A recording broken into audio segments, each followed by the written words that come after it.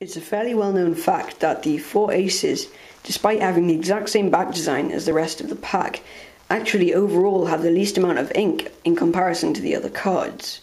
The 4 kings, on the other hand, are probably the exact opposite. Due to their intricate design, they probably have the most amount of ink. Now, there's a theory in Magic that the 4 aces, because they have the least amount of ink out of all of the cards, are a lot easier to manipulate than the heavier cards, in this case the 1, 2, 3, 4 kings.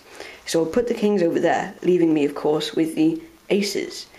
Let's say I want to get one of the aces to turn over. That's one way to do it. That single click causes an air to flow through the centre of these aces, allowing the first one to flip face down.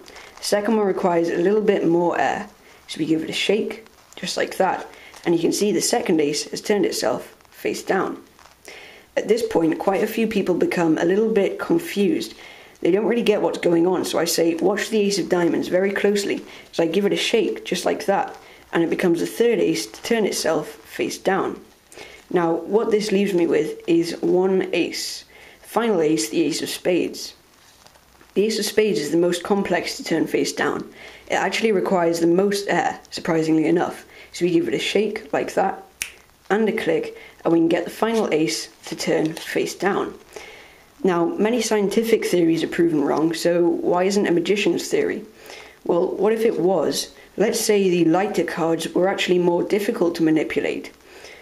Well, a magician wouldn't have to worry, because he would have already been using the 4 heavier cards, in this case the 4 kings, the whole time. But if the kings are over here, then over here on the table, what could they be? Of course, they must be the 4 aces. Hearts, diamonds, clubs, and the ace of spades.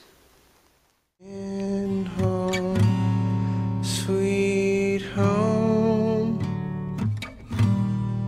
I see your star, you left it burning for